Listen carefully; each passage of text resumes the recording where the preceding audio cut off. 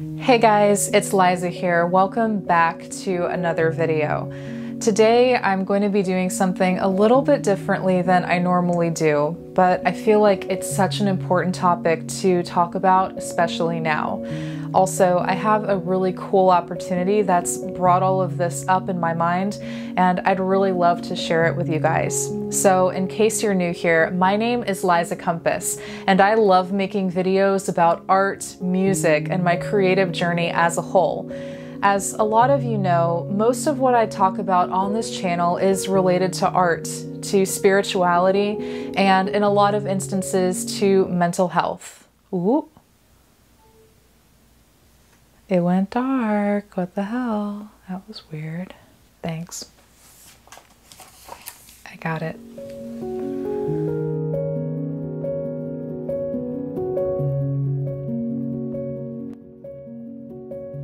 Before we go any further, please understand that this video will contain honest commentary about my own struggles with mental health. So if you or someone you love is struggling with thoughts of suicide, self-harm, depression, anxiety, any of those things that might trigger you, feel free to click off of this video now. I completely understand. But if you or someone you love also needs help with any of these things and needs someone to talk to, please reach out to the number listed on your screen for the National Suicide Hotline or the Crisis Text Line, where you can text someone 24/7 and get the help that you need right now. And to anyone who's watching this that may need to hear these words from me right now, no matter how dark things seem, and no matter how bad things appear right now, please know that you are worthy, you are loved, and you are never, ever alone. Now, with that being said, my intention with this video is not to make you sad. In fact, I hope that you'll leave this video happier than when you clicked on it. Or at least that's my goal anyway. So I am really excited about this opportunity that I have coming up, which is the whole reason I decided to make this video in the first place. A few weeks ago, I had a friend reach out to me on social media with a call to artists for a local exhibit that was going to be happening in St. Petersburg, Florida. Now, as you guys know, I'm very active in my art community, and I get these calls to artists all the time. There's always something happening around here in Central Florida. It really is a great place to live if you're an artist. So I don't always follow up on these things, if I'm being completely honest. But for some reason, I really dug into this one because I guess it just intrigued me so much. As soon as I started looking into the premise of this exhibition, I was instantly intrigued. The title of it is going to be Then and Now, which of course brings me to the two pieces that I have behind me today.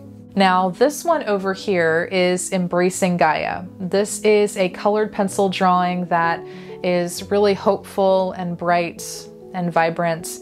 It's something that brings life and brings hope to people. It celebrates our connection to everything, to our earth, the universe, my own connections with femininity and nature and color and just a love for life. This is the kind of stuff that I've been doing these days. This is me, or at least this is me right now. But me back then, back when I first started my art career, I was in a dark place. I'm not gonna lie. Just looking at this piece, you can see just the stark difference in color and in subject matter. It really is a powerful juxtaposition. And when I started thinking about that, I'm like, wow, I really feel like I need to apply to this show. It doesn't matter that the deadline's in like 2 days. I'm gonna go ahead and do it because this stuff is important to talk about. I never show things like this to you guys. I never pull out my old art, not because I'm necessarily ashamed of it or anything like that. It's because stuff like this makes me extremely vulnerable, for one thing. But also it admits that I was not always okay. It shows the world that I almost wasn't here. When people see this, they see hope, they see happiness, and it puts a smile on their face. And that's what I want. That's what I want my art to do for people. But when you see stuff like this, I have to admit to the world that I've been here too. My mom used to tell me that when I was a really little kid, I could draw before I could really talk. So if that tells you anything, I've really been doing this a long time. And I was completely self-taught up to the point that I began to think, you know, I might actually want to pursue this. I might want to actually be an artist in my career for the rest of my life. And that epiphany started to come when I was toward the end of my high school days and I was looking into applying to college. So without any real formal training beforehand, I did apply to art school and I got in. And that's where this piece actually is from. It's from my freshman year at the University of Tampa in the very first art class that I ever took as a college art major, and that was figure drawing. Looking back on it now, I realized that figure drawing was probably my absolute favorite class that I ever took in college, hands down. And honestly, a lot of it has to do not really with the subject matter, but more so the professor, because she just had a way of teaching you to look at things in new ways in a very profound sense, whether that be the models in front of us or the way we view life. The way we view the things that we want to portray and we want to put out into the world. And even though I was clearly a very, very angsty teenager still when I was entering college, and I had all of this depression and all of this dark energy and all of these things that I wasn't really sure how to say them. And even though they were kind of scary, if we're being honest, she really helped me to channel that in a way that meant something. She encouraged me to communicate the things that I was feeling at the time and to bring where I'm at to the table. And again, looking back on it now, I realized that I needed that at the time. I really did, because she finally saw me. She saw that, yes, I was great at what I do, but that I also had something to say. And even though that something to say may not be, you know, profound or inspiring or revolutionary, it was something that I had to say because in a lot of ways it was still a little bit of a cry for help. I've talked about it on this channel before, but when I was a teenager, I did try to take my own life. I don't feel like it's something that I want to put to bed. I don't feel like it's something that we can really talk about enough, because we need to normalize feeling like this. We need to be able to talk about these things and normalize the fact that we all go through these seasons of life that can be incredibly dark, but that they ultimately lead to the most beautiful aspects of life that we could ever imagine. I do not regret the darkness in my life, even though I've gone through some really awful and terrible things. Because the reality is, all of those parts of my past have contributed to the person that I am today. And I'm really incredibly grateful for that. I am incredibly grateful that I'm here. I'm so happy that I'm able to sit here in front of you guys and make this video. I'm also incredibly proud of myself that I'm not just okay, but that I'm okay enough to sit in front of a camera and put this on the internet. It's not easy, but I really feel like putting this stuff out into the world is what can bring all of us together and what can actually change the narrative and start the conversation when it comes to mental health. And again, even though this is really, really hard for me to talk about, I feel like it's important, and I just wanted to share it with you guys. I think that once the exhibition is up, these two side by side are really going to speak for themselves.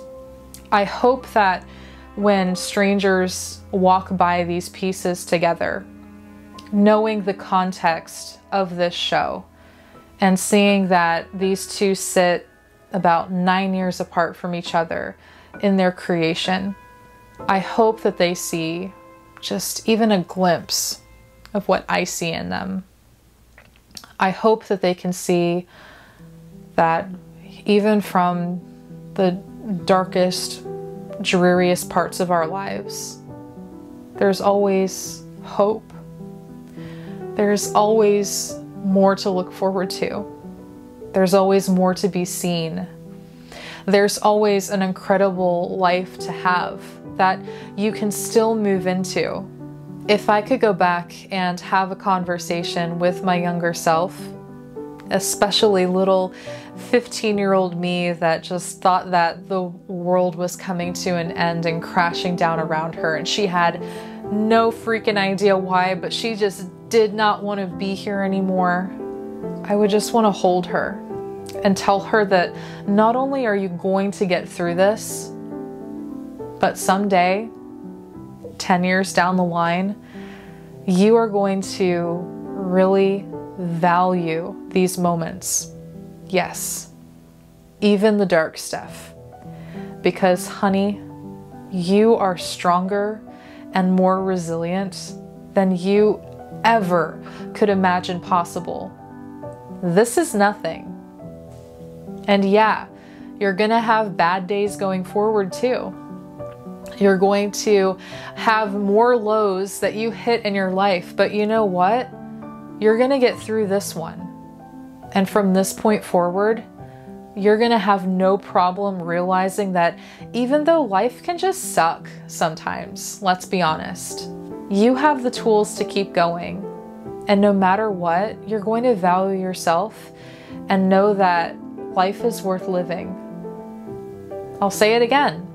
Life is worth living. So in a nutshell, that is the background on these two pieces. I hope you guys enjoyed me giving a little bit of my commentary on them.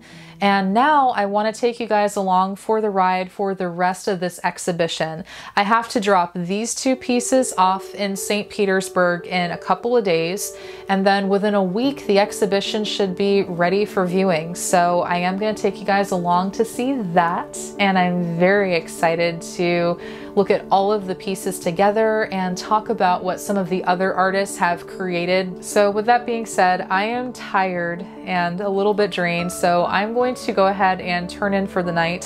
But I will see you guys in a few days in St. Petersburg for Then and Now.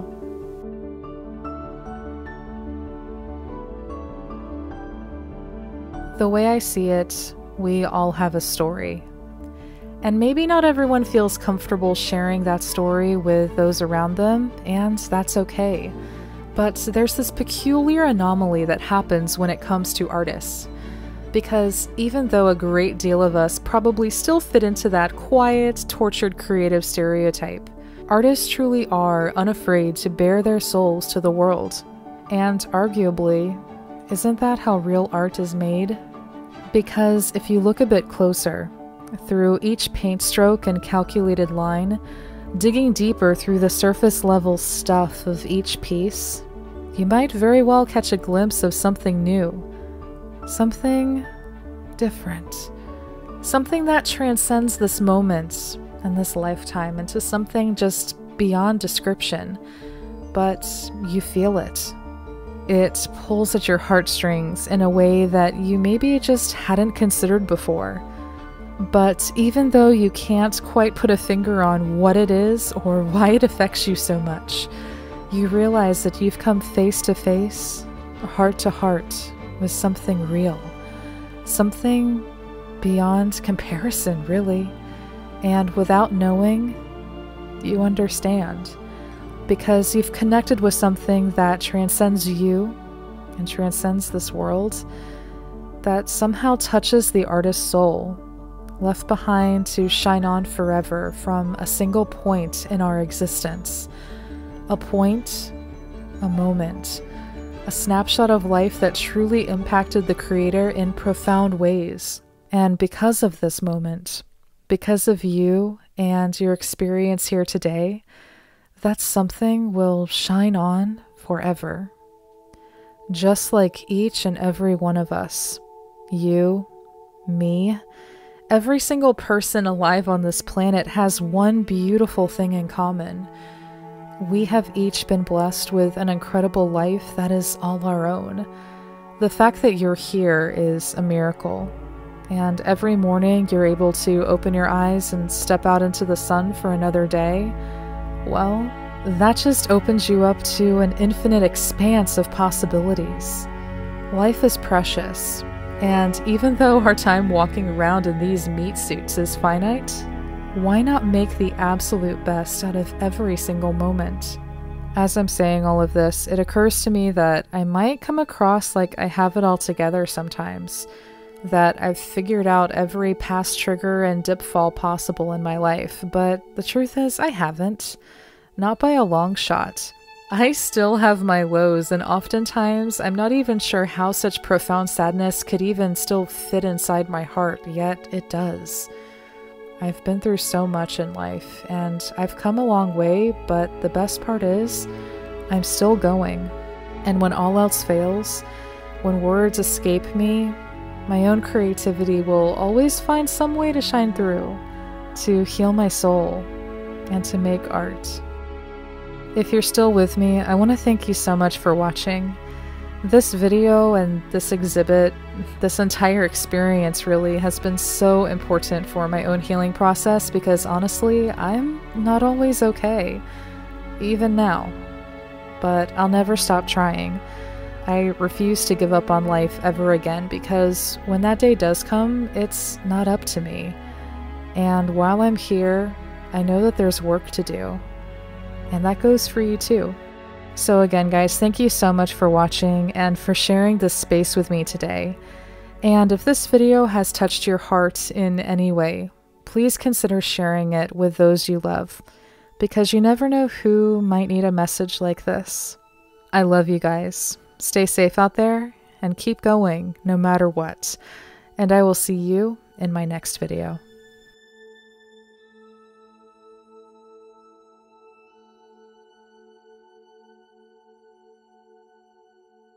As a lot of you know, most of what I talk about on this channel is related to art, to spirituality, and in a lot of instances to mental health. Ooh.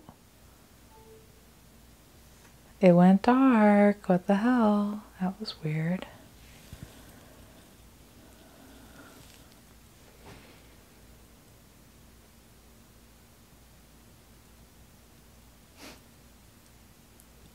Thanks. I got it. How are we going to be the light? Am I doing this right?